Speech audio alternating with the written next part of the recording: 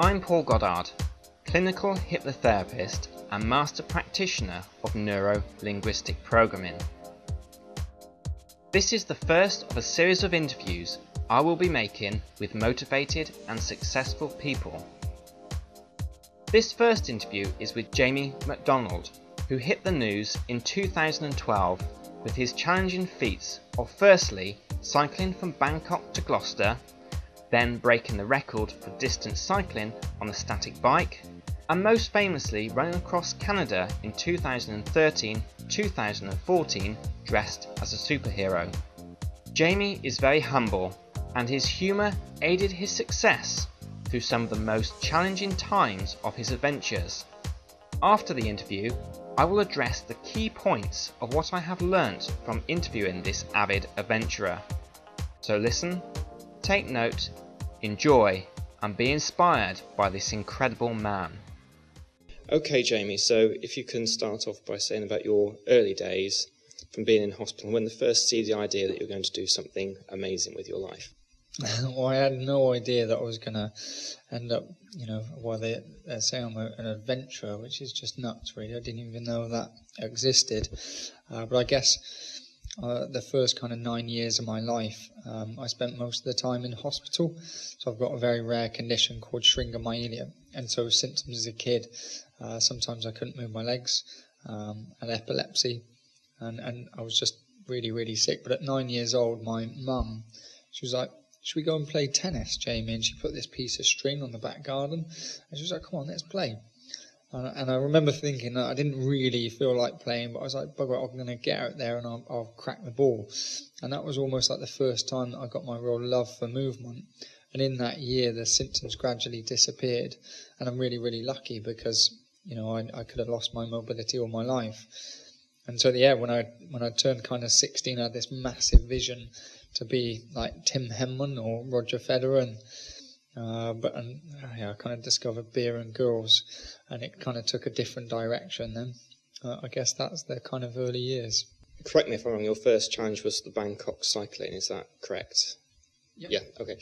So the first idea when you thought, I'm going to do this, because I know so many people who think, I'm going to do something amazing, I'm going to do this fundraising for charity, and they talk about their mates, and that's as far as it actually goes. What was it that really pushed you to go ahead and actually go, you know what, I'm actually going to book the tickets to go on this flight to actually do this? Well, at the time, I was kind of living with my mum and dad, and I've got to tell you about my mum and dad because it is linked into, I guess, the reason why I went to Bangkok to Gloucester on a bike. But while I lived there, my dad, he'd been a bricklayer all his life, and he literally come through the door and he just said to me and my mum, "Do you know what? Like, I hate what I do." And me and my mum were like, "Well, don't do it. You don't need to do it anymore." And I think he just felt the need to provide. And so he quit his job and then he started working with people with mental health and learning difficulties, like the real kind of mental health, the ones that attack you. And he got hit in his face on the very first day, and he literally came through the door and he's just, "I've just had the best day of my life." And he's been doing that now for 5 years, and he's on minimum wage, and he just absolutely loves what he does. He's found his passion. And at the same time, my mum, she's always spoke about fostering like all our lives, but she never really followed through with it. She was one of, "Oh, I'd love to do that, I'd love to do that." In the end, she was like, "Come on, let's do it together." So we had our first girl, Bella, who was like 15 years old, and she visited about 25 care homes in the space of 8 months. So we knew it was going to be really difficult. And literally, she came through the door, she was like swearing at us non-stop.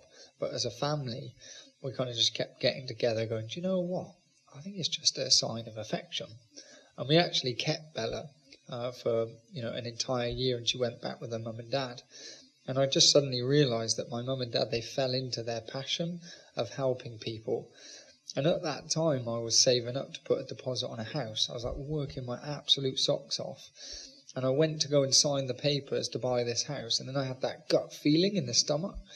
And I just thought, something's not right. I couldn't put my finger on it. And then I suddenly realised that the only reason why I was buying the house is because everyone else around me was buying one.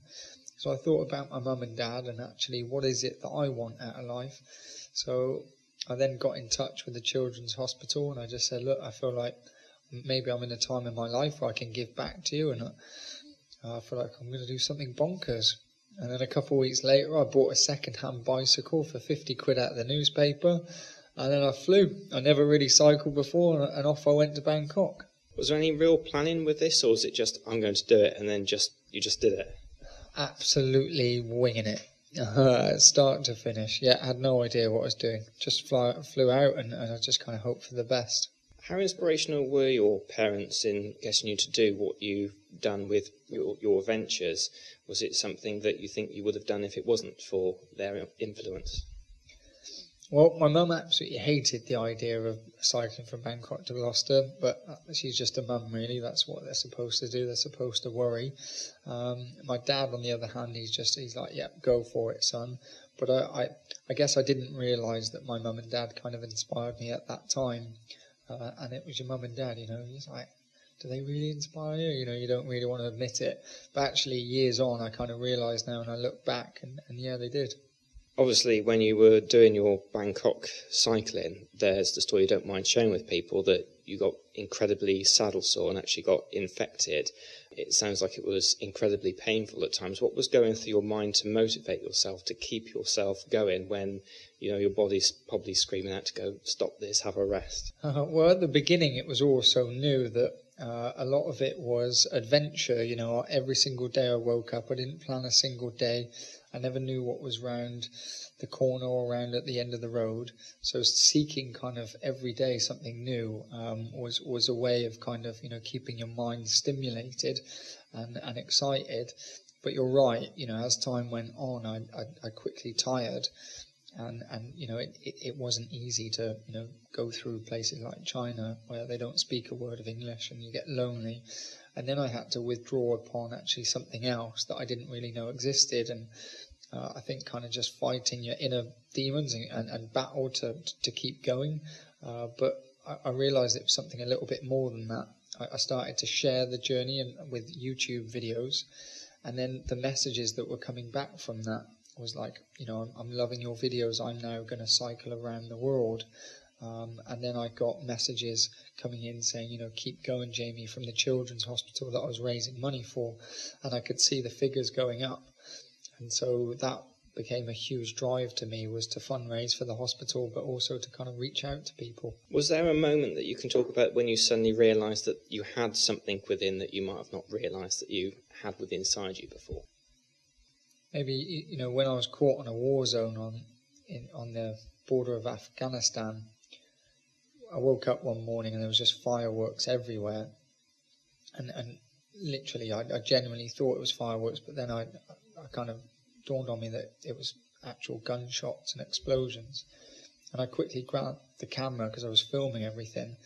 And as I was filming, I had lights on my camera and it was still dark, so I was literally waving like this massive light in the middle of a war zone, and I was shot at, and I was trapped with 18 other tourists, and luckily I wasn't hit. But after those 30 hours, a guy turned up and said, look, there's a ceasefire for 2 hours, you must get out of here, and it's going to get a lot worse. And everyone, we all left, but everyone wanted to go home after that. And I did as well, I wanted to go home, but I just thought, it will be just a story to tell. And if I can get through this, and, I could get through anything.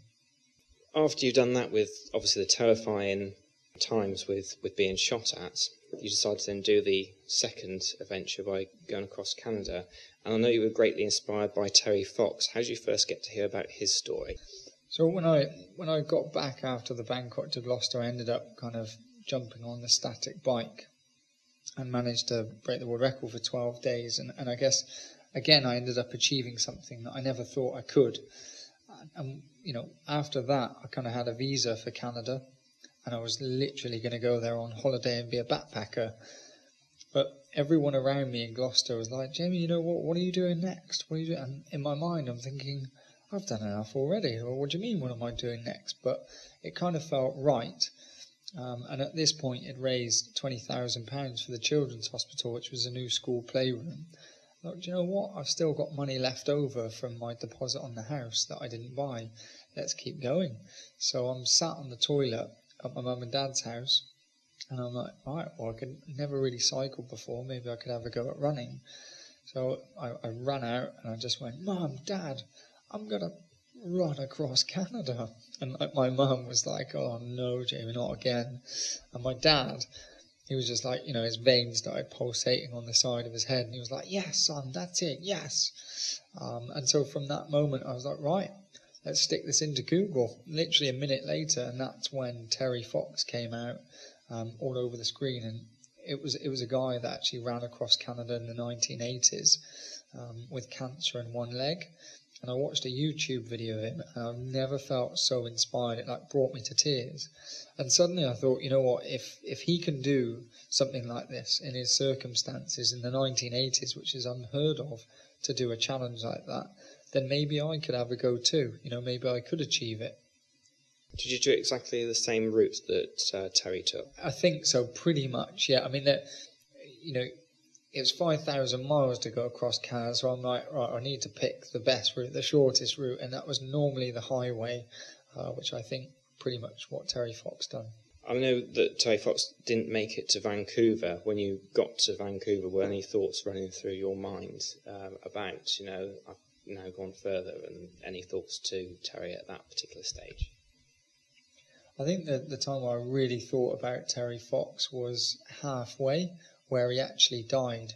And there was a monument there that they've put in place. And as I came up to Thunder Bay, which is where the monument is, there were people literally turning up on the side of the road and crying, like crying to me and just saying, thank you for doing this. And it just suddenly realised that they weren't crying at what I was doing, but I think I brought back memories for them for when Terry Fox, attempted to do it and didn't make it. And so when I got to the monument, there was literally hundreds of people there to support me, and kids dressed up as superheroes. And so that was the moment for me that I kind of thought about Terry Fox and how sad it was that he didn't get the chance to finish off the run. I remember you were talking about, when I've seen you on the television, you were very humbled how people treated you, invited yourself into their homes, and some people were giving you food, from small things to bananas to a complete hot meal. Anything that really sort of stood out in your mind that's really kind of made you feel quite humble at that moment? There was a Facebook group that got set up, and they called themselves Stalking Mama Bears. And literally I was probably about 120 marathons in, and I was in a complete whiteout storm running at 8 o'clock at night. And as I'm running through, this fire engine turned up. And they were like, hey, you Jamie McDonald? And I was like, yeah. And I was literally, I could hardly see a single thing. And they're like, we're here to take you in. And so they drove alongside me as I ran into this little village. And then all these people come running out, and they were kind of clapping me in as I came running in. And that was down to the Stalking Mama Bears, calling up ahead, just because they were genuinely worried about my safety and worried about me. But, they would call ahead, and it would they're great networkers. And so that really stood out to me. But they actually took it one step further. So there was one Mama Bear, she called up and she was like, James, have you been on a date since you've been in Canada? I was like, well, no, I haven't. I've been in the woods. And anyway, a week later, I forgot about the conversation. This car pulled up and she said, hey, I'm one of the Stalking Mama Bears. We spoke the other day. And then she handed me a bouquet of flowers. And I was like, thanks. I was like, what do you want me to do with these? And she was like, well, she's like, about a kilometre down the road, there's a camper van and there's a candlelit dinner and a hot Canadian girl waiting for you. So I literally ran my socks off for a whole kilometre, and that's the end of my story. It was shown a lot on the Sky News and BBC News of a moment of when you actually went in the wrong direction. You actually saw the same sign that you saw before. How do you actually pull yourself up back from that? Because I guess a lot of people would have been completely crushed by that moment. What did you do? What was going on inside your mind at that time? So I woke up in the morning and I did, both sides of the road looked identical. And so when I got out, out of the tent, I got on the road, and then I got running. And in my mind, there was 5 miles, and I knew I was about to hit a restaurant, and I hadn't seen anything for days. So I was really looking forward to this restaurant, thinking, I'll have a lovely breakfast. Anyway, and I carry on running, and I do the 5 miles, and I look at my Google phone, like on the map, and I'm like, hang on a minute, I'm even further away from the restaurant. How can that be? I'm like, the phone must be broke. So I just put it away and I carry on running. And then, bam, I saw a sign that I saw the day before. And I just realised I woke up and actually just went running completely in the wrong direction. So I cracked. I mean, it was like Faulty Towers, Basil, just completely going off my, rocker. But it's like almost like a slingshot, isn't it? It's like you go backwards, and when you go backwards, you get pulled backwards, but then it's just motivation, then you fly forwards. Very good. Is anybody that's actually wishing to do something similar and actually thinking, I'm going to do this, what advice could you give them? Okay, so I've got a bit of a story, if this helps at all. I'm not sure if it does, but I'll go for it. So when I'm halfway across Canada, this man gave me a massage. And he said, Jamie, I think I know why you can take on these big adventures. And I said, well, tell me, I don't really know why. And he said, well, there are 2 different types of people in this world. You've got the planner and you've got the naive. The planner, when they do their supermarket shopping, they write a list before they go. And then they make sure they take all the right roads with Google Maps. And then they go down all the right aisles because they know where everything is. And it's very, very stress-free. And he said, you've got the naive. And they don't write a list before they go. They get lost along the way. They go in, they come back out, and I forgot this, I need to go back in. Eventually they get the job done, but it's quite stressful. Now, the difference between the 2 is that the planner can plan stage 1, 2, 3, 4, 5. But when you get to stage 20, suddenly part of your journey, you just can't plan beyond that. And it's all a bit murky. So the tendency for the planner, sometimes they don't start the journey in the first place because of this. But the naive, he said they don't think about stage 1, 2, 3, 4, let alone stage 20, so they just plod on through. And then I realised that actually it doesn't matter which one you are, because I thought about the planner, and if you're a planner, it's about taking a pinch of naivety and just going with the flow of it. And if you're naive, then I just really, really suggest on planning. I know that you also said that you visualised many times putting your hand in the Pacific Ocean. How much visualisation did you do? Because being an NLP master practitioner, we're very much into visualising the future. How much visualising were you doing with that through your journeys? Well, while I was on my own, the best times would be running a marathon, and you'd get to the end of the marathon, and you'd be like, what just happened? Like, have I just finished? Is it over? And I'm like, wow. And so it's almost like a subconscious that you go into where you start imagining, the finish and your family, your friends, everything that's very nurturing. But I guess that was it really, is that I didn't realise that I'd go off into this kind of, imagination at the time. It just kind of, I guess the example I can use is sometimes when you're driving down on the motorway, and as you're driving, suddenly you kind of wake up, and it's like 30 minutes later, and you think, have I just done all these miles? Where did it go? What happened? What did I think? And they were kind of normally the best days, and the most easiest to get through. Also, not just big things. Sometimes people do very small steps, and it ends up being a great, big, huge step for them, even though we might not think so from outside of servers. And you're talking about a friend of yours that now doing amazing things. If you can tell that story that you told downstairs about him dancing, actually getting a nerve to go up and dance to begin with. Yeah, so I've kind of met another big adventurer, and he does crazy challenges. He ended up cycling around the world a couple of times over the space of 4 years. And I kind of remember reading something about him where he said he was like 10 years old, and he had this fear to go up into his this disco to dance in front of people, and everyone was telling him to come on, dance, and he really, really didn't want to. And then he's like, okay, go on then, let's just do it. What am I so scared of? And he got up and he danced. And he used that as an example of that was just one small fear that he broke, that he surpassed. And then later on now in his adulthood life, he's now, cycling around the world. So you're right. I think it's about, down to the individual, but breaking those small bits of fear, things that you don't really want to do because you're scared, and then conquering them. And then that leads on to other things in life that you have that are just unimaginable. If you can talk a little bit about the Superhero Foundation and how people can get to sponsor people, or if they even want to get involved, what can be done? So the Superhero Foundation was set up with me and Kev, which is my cousin. He's also paddled the Mississippi. So we like the adventure world, but when we set it up, we didn't really know which direction it was going. And then, a family got in touch and just said, look, I've heard you're now a registered charity. Can you help? And we're like, we're not really sure. And we just turned up the next day at their house, knocked on the door, and this guy answered, James. And he's like, hiya, lads, do you want a beer or do you want a coffee?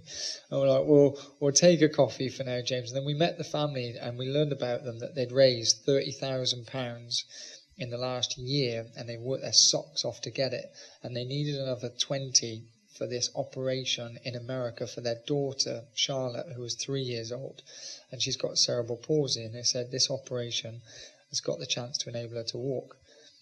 But we feel like we've used our family and friends for fundraising, and we want to branch out. We don't know if we can raise this extra 20. Can you help? Like, well, maybe. And we're like, well, who wants to be a superhero to the mum and the dad? And they both kind of pointed at each other, And then we're like, right, well, who wants a challenge? And that's when James, the dad, was like, do you know what? I fancied a challenge all my life. I was like, good. And then I worked out the day before that if he went up and down Robbinswood Hill in Gloucester 75 times, that would be the equivalent of reaching Mount Everest. When I told him this, his face was absolutely mortified. But, after 5 minutes, he was like, all right, I'll do it. And the next day, he then goes and does 25 summits. And bear in mind, this man has done no fitness training in years. And then he calls me up and he's like, Jamie's like, my knee is absolutely buggered. And I felt like screaming at him and saying, of course it's buggered, you haven't done anything all these years. In the end, I just turned around and said, do you know what, James, don't worry about it. It's happening in a month's time. Just don't aggravate it now. Turn up. And it's going to be your mind that will get you through this, not your physicality. And so anyway, he turns up at the hill. He does 20 hours non-stop. And then after 20 hours, he literally comes down, he starts crying his eyes out. And he's like crying and crying. I'm like, oh. I didn't really expect this at this time, because in my head I knew there was another 40 more hours to go. And so I told him a story about Terry Fox. And I said about, there's a guy that went across Canada with cancer and one leg. And he just looked up at me at the end of this story and he was like, what, with a stump? And I was like, yeah, with a stump. And he was like, all the way across Canada? I was like, all the way across. And I thought I'd just leave the part out, that Terry Fox actually died halfway. And so, yeah, he ends up getting up and he just stumbled on. And then I thought we'd read out some Facebook messages out to him, as motivation. So we start, the first one's like, come on, James, you're giving your daughter a real life future. And I'm looking at him and I'm kind of looking at him in such a state, and the messages that were coming in, I was kind of getting quite choked up. And then BBC Radio Gloucestershire were there. They put the mic to his mouth and he starts pouring his heart down the mic saying, I've just got to do this for my family. And because it was 7 o'clock on a Monday morning, it just went off. Like everyone was driving to work and it went viral, it went national. And hundreds of people just started turning up to the hill, just donating fivers, tenors, saying, I've just heard him on the radio. And then, he just starts going up and then we're like, we still don't know if he's going to make it. So then my cousin Kev, he was like, right, we put up posters at the bottom of the marquee, 10, 9, 8, 7. To visually, he would go down, rip it down, and he'd be another summit closer. We thought it was a great idea. He gets to number 4 after doing this. There's hundreds of people at the bottom of the hill, and he looks at everyone, and James is this really quiet and humble guy, and he's like, come on! It was like Andy Murray on the Wimbledon final. He goes over to number 4, he rips it down, he eats it. We're like, where's James gone? Like, where's he actually gone? And he starts legging it for the last few summits. Like, no one could keep up with him. And so we literally were, right, let's go up on that final summit with joints. So hundreds of us, we all go up. We give him and his wife a bit of time on their own to have a bit of smooch on the summit because they've had a difficult year. And then we joined them, and I just said, James, just so you know, you have now conquered Mount Everest. And he had no idea with the fundraising target. And we said, just so you know, you've smashed over £20,000. You've got all the treatment for your daughter. And we sprayed him full of champagne. And you kind of want to bottle that moment up when you've achieved something that you never thought you could. So I just looked at him and I said, James, just overlook Gloucester now for 20 minutes. We're all going to go down the bottom of the hill. We'll see you when you get there. And just really enjoy this and digest what you've achieved. And he's looking at me. He's like, okay. He's just not even there. Then we all go down at the bottom. 20 minutes later, he joins us. And Charlotte was there in her wheelchair holding the number 1 sign. Came down, took the number 1 sign, gave her a big, massive hug, and then we set off fireworks. And that was the start of Superhero Foundation. So we inspire and empower kind of like, real life people to achieve their fundraising dream. And I think it's beautiful because I think my motivation towards it wasn't necessarily Charlotte, that was James. But the fact that James got to give a speech by the end of it, and he just said, you know what, like, I'm just a guy off the street, I'm a normal bloke, and he's like, anything is possible. And now we have lots of other families kind of popping up that we're helping that are doing extraordinary challenges too. Some people often say that, I'd love to do something like that, but I'm too busy or I'm too old. Sometimes it can be people's mental blocks in the way rather than actually really what they can or can't do. What would you say to those people to actually think it is possible, it's never too old to do something amazing? Yeah, it's absolutely right. No, I immediately think of Ranulph Fiennes. I think did he nearly hit 80 years old, and he just done like 5 marathons through the Sahara Desert. So you've only got to hear about people's stories, and then once you hear those stories, I think then it's time to question yourself a little bit and think, what, if they can do it, can you do it? And often, it doesn't have to be something monumental, as long as you're pushing a little bit of your comfort zone and just pushing that, a bit of fear and breaking it. You never know what path will lead on from that. And you also are known for doing motivational speaking now. If you can say a little bit about that and how you got involved. Yeah, so when I got back from Canada, lots of schools and were asking me to do talks. And I was like, yeah, sure. So I carried on with the fundraising, and that kind of built up to the £250,000 for the hospitals. But then I ran out of money. And when I ran out of money, I went straight up to my dad. And I was like, Dad, do I need to go back tennis teaching? I was like, there's a school that's asking me to go, and I don't even have any fare to get there. And he was like, do you know what, son? He's like, it looks to me like you found what you love. Just keep doing it and it will all work out. And he said it with so much passion, and so it was so motivational. And I was like, yes, right. And I walked off, and I was like, thanks, Dad, thanks. And then like a few minutes later, I was like, I still got the same problem here. I still got no money. And then it just so happened, literally a couple of weeks later, I got a phone call from Nigel Purvo, which is a guy that's quite high up in Capita as a director. And he said, Jamie, I've heard you've been doing lots of talks in the Gloucestershire area. How would you feel about doing talks in the offices? And I was like, yeah, okay. And he was like, and we'd like to pay you. And I was thinking, oh, no, you don't need to pay. No, and then I thought, you know what? Maybe this is my time. Like maybe this is what's going to happen. So I said yes. And the moment I said yes, I started to absolutely melt down, because then I realised that what I'm saying kind of almost proves value. And then I was thinking, I don't know nothing about the business world. I was like, what shall I wear? Shall I wear a suit? Shall I wear a tie? And I spent all week, I was just, I couldn't think straight. And then literally the day that I was going in to give the talk, I was like, suit. Or do I just wear my normal clothes? Suit. Or do I just wear my normal clothes? And in the end, I just turned up in a pair of shorts and flip-flops. And I just said to everyone there, I said, listen, I don't know your world. I don't get it. I said, I'm just going to share my story, and just feel free to take whatever you want from it. And then it kind of spiraled. So then Nigel kind of sent me to Ireland and Scotland and around all the offices. And now it's my living, motivational speaker, which I just, again, didn't know existed, but absolutely love to share my passion. How did you find from doing the adventures to actually standing up? I mean, were you at all nervous when it was your first time having to stand in front of people? And did you pull on anything you learned over your adventures and your travels to help you on stage?